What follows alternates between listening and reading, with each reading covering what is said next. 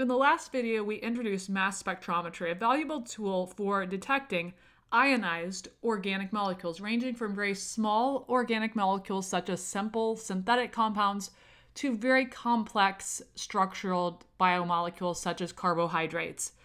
In the mass spectrometer, our overview showed that first ionization occurs, then the mass analyzer separates those ions based on their m over z value, their mass to charge ratio, and finally, those mass to charge ratios are detected, and ultimately a mass spectrum is the output of the experiment. In this video, what we're going to focus on is compound ionization, specifically looking at the methods by which compounds are ionized here at the first stage of the mass spectrometry experiment. We are going to focus on three main methods by which ionization occurs. The first is the most traditional ionization method, which we'll just call the traditional method. Then we will look at a couple of modern techniques that include desorption ionization methods, as well as so-called spray ionization methods, such as electrospray ionization, or ESI. So let's go ahead and take a closer look at those three main techniques for ionizing compounds. And I've listed here in order the three main techniques that we are going to talk about with regard to ionization of the compound: traditional, and then the two modern methods called desorption ionization, number 2, and third, last but not least, spray ionization. In current chemical biology applications, these so-called modern methods are much more widely used and widely applicable than the so-called traditional methods. So while I'm going to briefly mention the traditional method is typically not as widely used or important in the fields of chemical biology as these more modern methods that we will look at as well. Looking at each of these ionization methods in more detail, the traditional method typically is electron impact, also known as electron ionization. So EI for short, which stands for electron impact or electron ionization alternatively. And what happens during this technique, the old school method of ionization, is that the sample is in the gaseous phase. So I'm going to put the sample in the G for gaseous phase, is bombarded directly with a stream of electrons. It's a rather harsh ionization technique because the sample itself, the compound of interest, is being literally bombarded directly with a stream of electrons. Due to the fact that being hit directly with a stream of electrons is a rather harsh, aggressive method that is high in energy, this makes samples that are subjected to this traditional EI, electron impact ionization, very prone to fragmenting.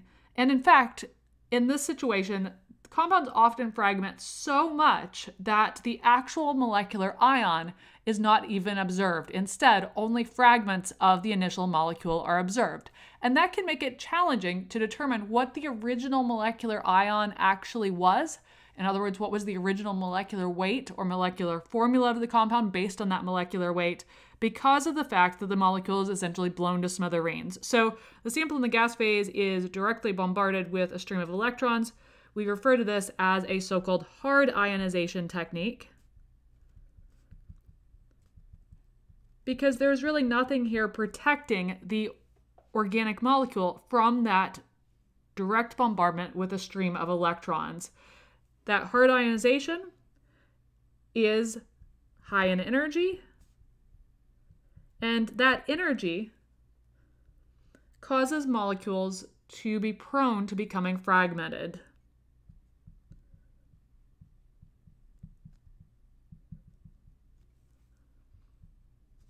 So fragmentation can make it difficult or even impossible to detect ultimately intact molecules, meaning molecules that have not been busted up into a bunch of fragments. And so as a result, it can be difficult with traditional electron impact to ultimately detect the molecular ion for a compound. But it is a very effective method at forming ions because the sample when it's hit with this stream of electrons, that stream of electrons, the individual electrons end up either getting picked up by organic compounds to install negative formal charges, or the stream of electrons ejects existing electrons from the compound to create positive formal charges, because the loss of electrons from a compound ultimately creates a positive formal charge by losing electrons or losing atoms from the structure. So traditional has been largely replaced in the field of chemical biology with so-called, instead, softer ionization techniques, the modern techniques. So unlike the traditional technique, which we refer to as a hard ionization, because there's no protection of the compound from the stream of electrons that is causing the ionization, instead, in modern mass spectrometry, we have a couple of so-called soft ionization techniques that are referred to as desorption ionization and spray ionization. And these have become much more popular over time than the traditional electron impact modes, because they will, in most cases or many cases, enable us to detect compounds that are intact molecular ions, meaning rather than detecting a bunch of fragments with little to no intact full compound, instead they allow us to detect the intact full compound, hence determining the molecular weight of the compound, and from the molecular weight being able to infer what the possible combinations of atoms are that make up the molecular formula for that compound. We can also, in these modern modes, add additional steps to take the intact molecule and systematically fragment it to gain information about both the molecular weight from the complete ion, as well as information about individual parts and pieces and functional groups from the fragments that we can generate from this. So in these modern soft ionization techniques, desorption ionization refers to systems where the molecule is dissolved in a matrix of some sort before being bombarded with energy. And what happens is that matrix protects the compound, softening the ionization that strikes that compound of interest, that strikes the analyte, in other words. So with desorption ionization, the gist of this is, and there are many types of desorption ionization methods, but the overall theme is that the molecule is placed into or dissolved in some sort of matrix. That matrix acts to shield the compound from the energy that it's being bombarded with to create ions, to soften the blow or soften the force of that ionization method. So molecule dissolved in a matrix before being bombarded with energy. So unlike the traditional hard ionization method, where the sample was in gaseous phase and hit directly with a stream of electrons, here, the molecule is dissolved in a matrix such as cinnamic acid or some other organic molecule to shield it from the energy that it will be subjected to during the ionization. So in other words, the matrix is going to essentially soften the ionization that strikes the analyte.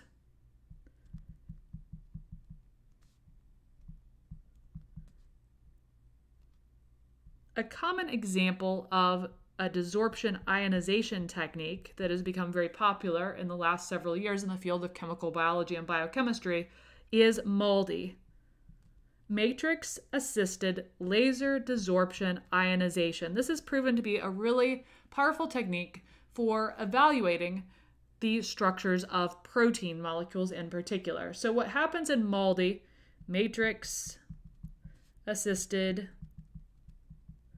laser desorption ionization, is that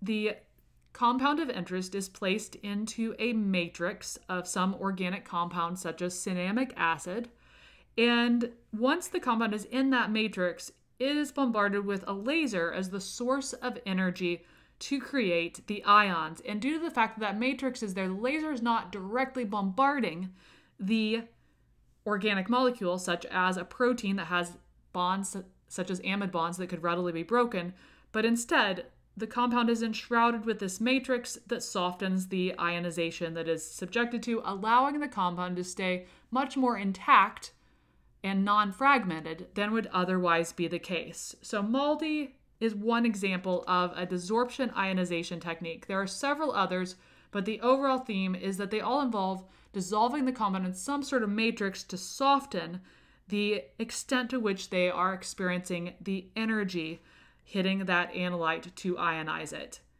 Another example of a modern soft ionization technique is called spray ionization. In spray ionization, this is another soft technique where the sample is solubilized in a volatile solvent such as methanol, water, or some other common organic solvent, and ionized via a so-called soft method.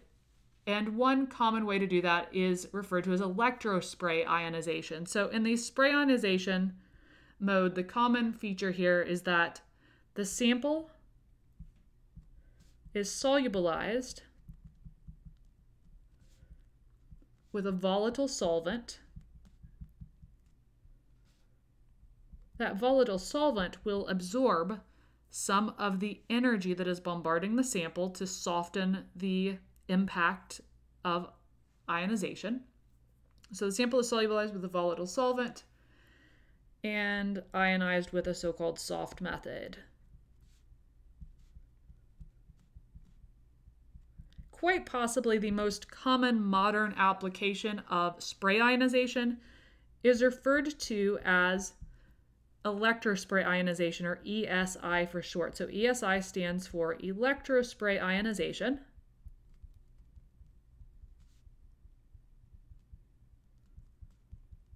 And in electrospray ionization, what is going to happen is that when we look at what goes on in electrospray ionization,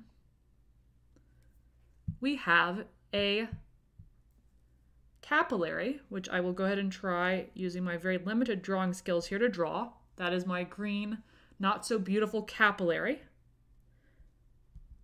Capillary is our little tube here in the instrument, and that is a metal capillary. And what that metal capillary, metal is a conductive material, of course, is the metal capillary has an electric potential difference that will give an electrostatic field to enable ion formation in the form of a spray of ions, hence the reason it's called an electrospray. So the metal here has, and the capillary has, an electric potential difference.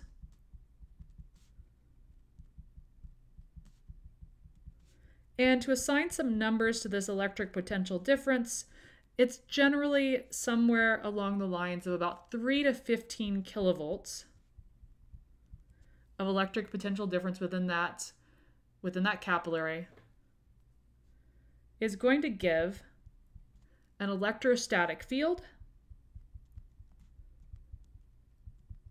and that electrostatic field stimulates ion formation.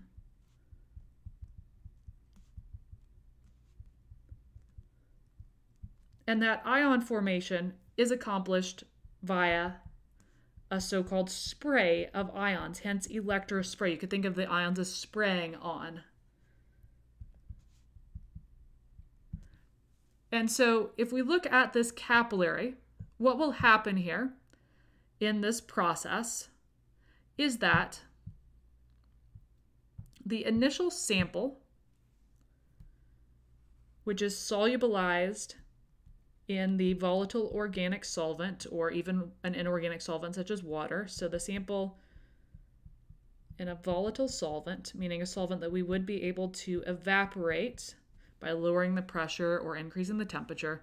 So the sample is inserted into the capillary, and it enters that capillary, which has the electric potential difference across the capillary here.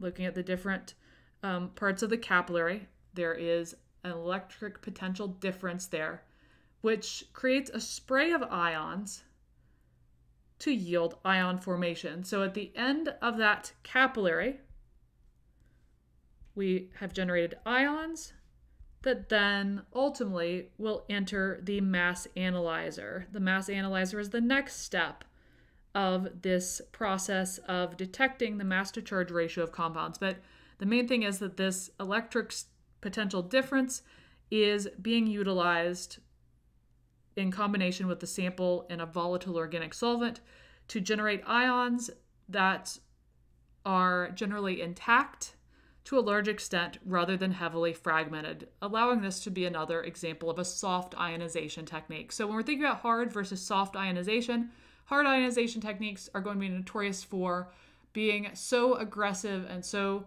abrasive that they largely fragment the molecules, whereas the soft ionization techniques are going to, through some more controlled method of using a matrix to soften the ionization, or using a combination of volatile organic solvent and a capillary to control the electric potential difference and give an electrostatic field, are going to create a more controlled, soft way of ionizing a molecule that will prevent, to a large extent ideally, the uncontrolled fragmentation of the compounds, allowing us to detect molecular ions.